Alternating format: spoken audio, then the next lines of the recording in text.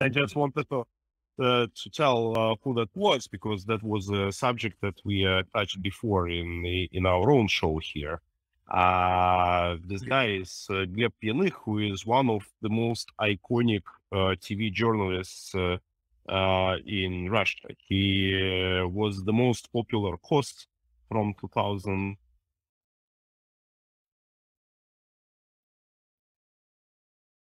Ilya, you froze up on us. Oh, we lost him. Okay, I'm going to keep talking till he comes back. I think I have to uninvite him here. Hold on a sec. We'll wait for Ilya to come back. And I very much want to hear what he was just saying, because there he is. He's back. Hold on a sec. Let me re-welcome you, Ilya. Hold on a sec. You should be getting that pop-up.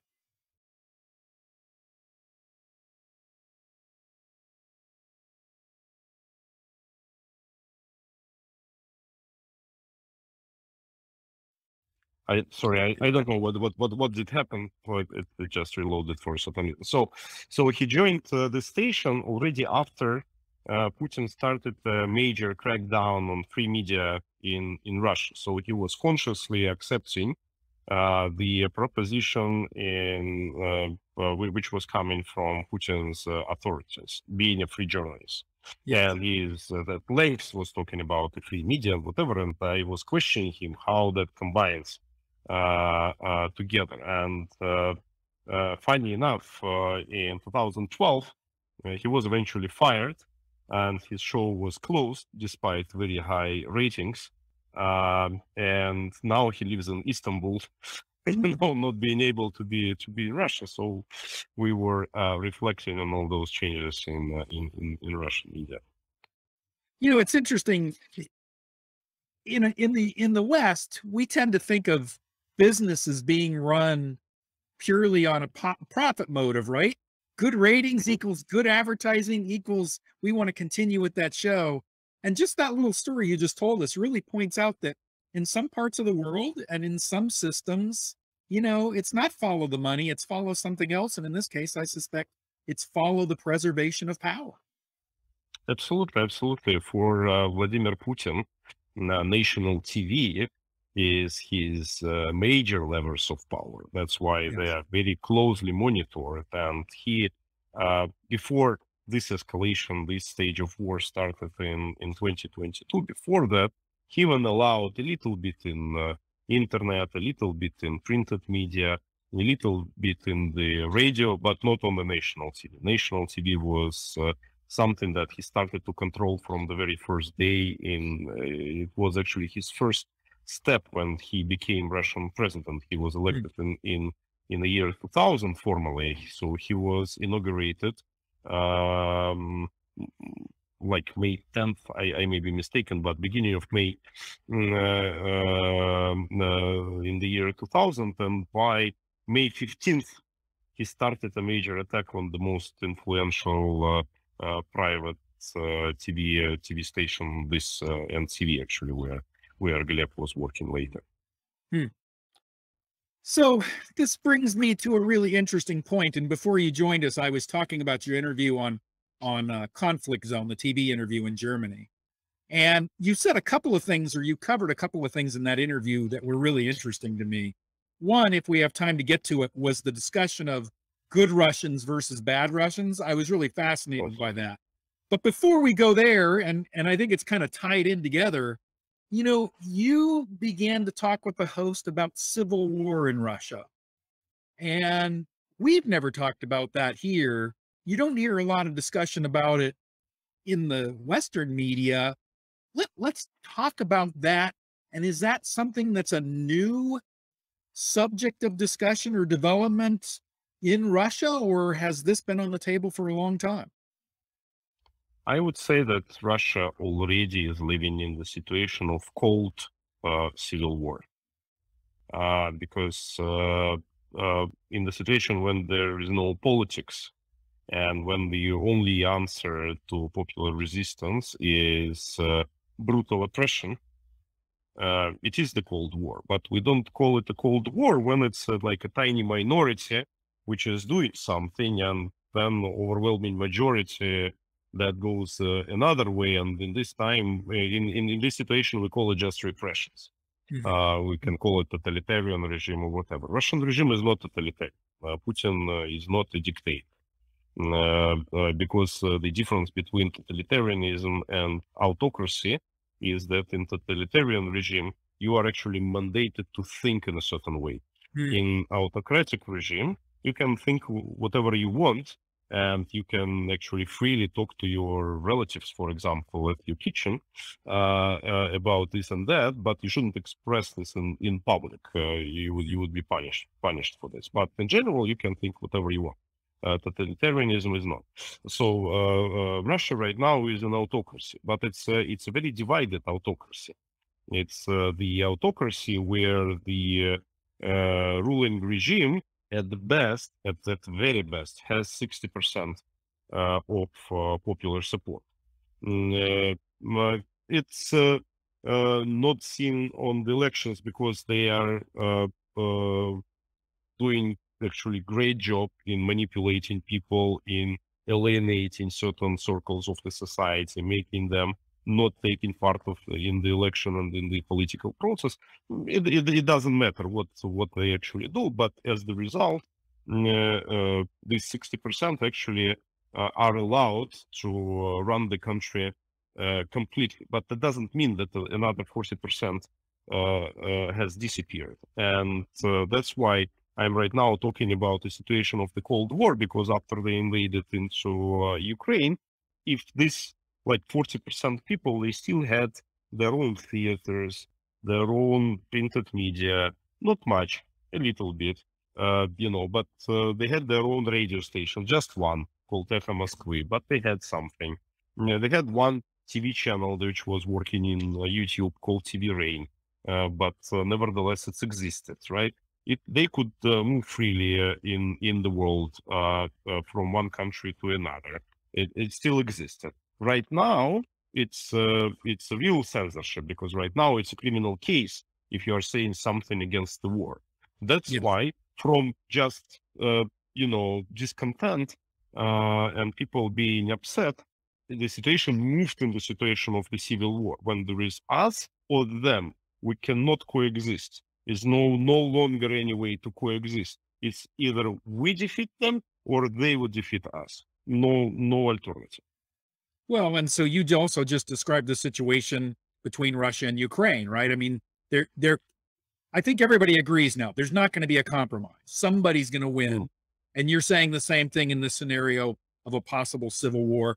Are you able to describe, is it possible to categorize who would be on each side of civil war? Is that even possible? In the situation of civil war in 1917 in Russia, in general, people like to portray it like there was Red Army and the White Army. But in reality, it was way more fragmented. Because people who disliked the Tsar regime, they were fragmented, and people who tended to defend them, they also were fragmented. People who were like pro-revolutionary at the very beginning, that included, of course, Bolsheviks, but it included other type of communists called Mensheviki. There was another type, and then there were anarchists, and then there were socialists, and socialists in their turn were also divided. And then there were liberal Democrats, which tended to be more with Bolsheviks originally, but then they got split, and some of them stayed with Bolsheviks, but some of them moved more to the White Army. In the White Army, there were monarchists, but there were different bourgeois parties who were originally was assisting to overthrow the Tsar. So it was very, very much fragmented, and there were many cases when one village was taken once by Bolsheviks, then by nationalists, then by socialists, then by liberals, and they all were fighting with each other. And I think that right now, it's a very high probability that in general, the political space would be as fragmented as it was at that time. At least in the radical opposition, we definitely see three different groups. And one group is what is usually displayed by mass media, and these are urban liberals. That's the most pro-Western, nice audience, youngsters, hipsters, globalized circles of the society. But the problem is that those guys are very much against Putin and against the war, but they're not ready to fight. They are the people who are for peaceful protests, non-violent action, with some flowers, with some balloons, but not with the guns. And Putin is using this for his advantage, because for him, if you are unarmed, that means that you are weak and that you are afraid and you can be oppressed. To other groups of people, they both are opposed to Vladimir Putin, but one group is low circles of the society, and they disagree with Putin because of economics, because they live very poorly, badly. They are disconnected from the major economic sources within the society. They're very frustrated, and they want to revolt because they want to be the beneficiaries of the economy and not those who are oppressed. There are a lot of jobless people there, a lot of people on low-paying jobs, so precariat. Yes. I wouldn't use the word proletariat here because, again, it's more fragmented and more difficult to define, but precariat would be the right term to describe this audience. And the third group is the opposition, which is actually coming from the totally other angle. They are like more Putinist than Putin. They're criticizing Putin for being too pro-Western, too weak, too moderate, too corrupt. They can tolerate him for going at war with Ukraine.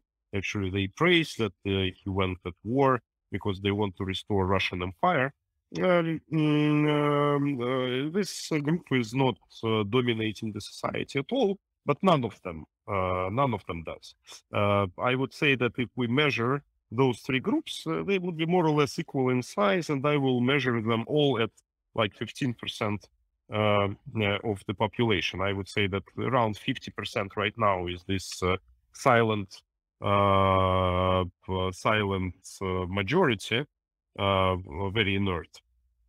And this 45-50% is radical circles who want to change, but which are fighting with each other, and that allows Putin to use this majority to run the country. So is this really, do you think a civil war is really likely in the short term? I mean, is Russia a powder keg, or is this more of an academic discussion? I think that what is very likely is popular revolt. But it can be successful only in the situation when it's supported from the top. We need to have certain parts of the elites which would be supporting the popular uprising. That's what happened all the times in the past, even in Ukraine with Maidan Revolution. Maidan Revolution would not be possible if there was no part of the elites who was actually actively supporting it. And in Russia, the situation is absolutely the same.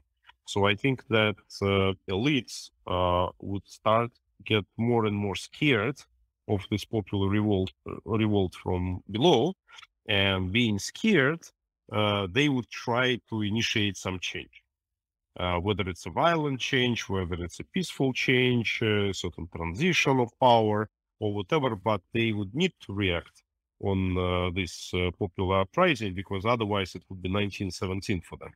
And they will recognize this spirit, this ghost, is speaking in Marx's words, which would be wandering in Russia. But if they would not react, if it would continue like this, then yes, it can be very messy and very bloody with the popular uprising from below. So, to a large degree, what you're saying about the elites is, and I guess this shouldn't be a surprise to anybody, they're going to do what's in their best self-interest. Absolutely. That's normal. And actually, that's the best situation. That you can predict somebody's actions when you create a construction where it's good for him. You should create at the end of the day a win-win situation, not a lose-lose or win-lose. Well, except some game. Yeah, except in the current situation, a lot of people are losing. So that's not really the calculus in the current system. But that's what is working for the change. That's exactly my point. Exactly. When so many people are losing, people are starting to get frustrated, and that creates prerequisites for the change. That's exactly my point. So where does February morning fit into this? Because obviously information, disinformation, misinformation, propaganda plays a huge role in this whole conversation. And you are running a TV network from inside of Ukraine for Russians. How do you see February morning fitting into this? And do you have a goal, or is your goal simply to give people the most accurate information that you can? Well, obviously, my goal is the change. And my goal is to facilitate the change and support the change and organize the change. That's why I'm doing this. It's not a traditional journalism; it's activism. Obviously, informing people is the significant part of the change, but it's not the only one. And right now, what we are doing and trying to do at our best is to learn how to talk to exactly to those frustrated circles of people, because they are so alienated. With liberals, it's not so difficult to speak, but they live in their own bubble, and a lot of those liberals, they tend to just leave the country and not stay in there to fight. And to other groups, they cannot leave the country. And there is not much of information sources that they have. They actually very much abandoned, and it's the only official TV propaganda which is talking to them. And that's very bad. And that's what we want to substitute, at least at part, being the voice for those people. But obviously, there are a lot of technical problems in achieving this objective, because there are very few journalists who can do it. None of them are in Ukraine, obviously. We have a lot of people here who are very radical, a lot of Russians who are very committed to fight and to overthrow that regime, but they're of a different breed. And we need to find more people who can talk to those lower circles of the society. So, do you see action in this direction, civil war? Are we seeing it now? For instance, you sent me an article, and I shared it with everybody, about essentially people bombing cars of people in the government. Last week, we talked about a suicide drone that blew up a refinery. Is this a growing movement? And again, what is the role of February morning in supporting or facilitating those kinds of actions to bring about change? In terms of our role, it's obviously, to bring those people in the spotlight. And that's what they want. That's what they need. Because they want and they can lead people by example. And we need to explain why it is important and why it makes all the difference. And to tell people that that's the trend, and that among even certain youth radical groups, it's becoming fashionable It's like in Germany in 1970s, Rote Armee Fraktion, it's Red Brigades, even which were organized there. That's the direction it goes. And I believe it would play a lot of role in Russia. Obviously, it may turn into different directions. It may remain just a radical outburst, which would fade away. But that would be possible if the system would be capable of adapting. And right now, it's instead of being flexible, they are becoming more and more rigid. Yes. They just today they shut down the most popular liberal theater in Moscow, and that was like an island for I would say conformist liberals. You know, those liberals who, okay, it's all bad what is happening, but at least we have, you know, our small community here, and there are people whom we like. We live our separate life. We don't go out there. We don't want to see what's happening in our government. We can do it here.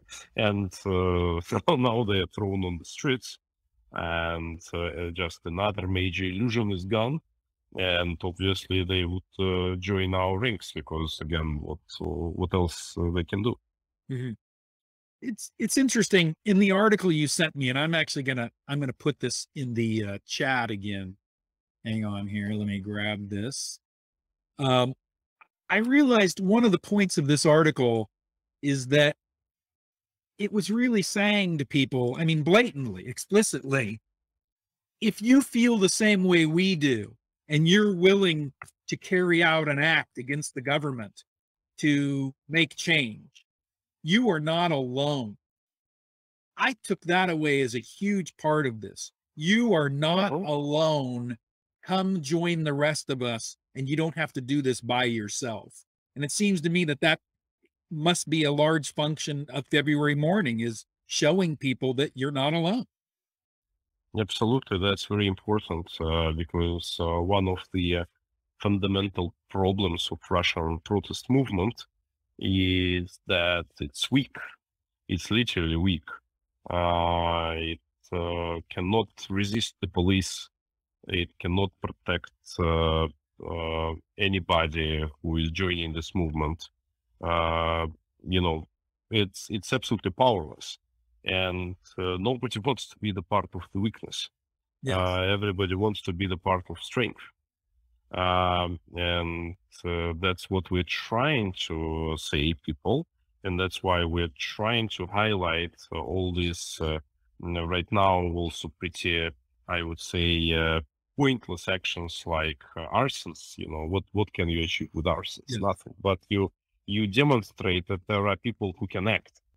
Yeah. And if they can put military outpost on fire, or police cars on fire, or pro-war activists, that means that they feel themselves strong, and they can protect others. And together we are strengthening us. And that's obviously the message that needs to be delivered. And we hear, we see, we feel how it's being picked up. Well, so, and to follow up on you describing this as weak, it's important to not ignore the fact that it's weak because it's oppressed. I mean, even if it's strong, without outlets to communicate and connect, it it feels like you're in a weak position, even if there are more of you than you realize. So this is all by design, that it's weak because it's designed to be kept weak.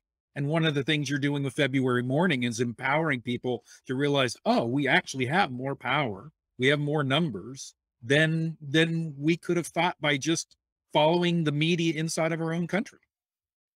Yes, exactly. That's the point, because you know, when you are going on a peaceful rally, you see each other. Yeah. And at least you see the numbers.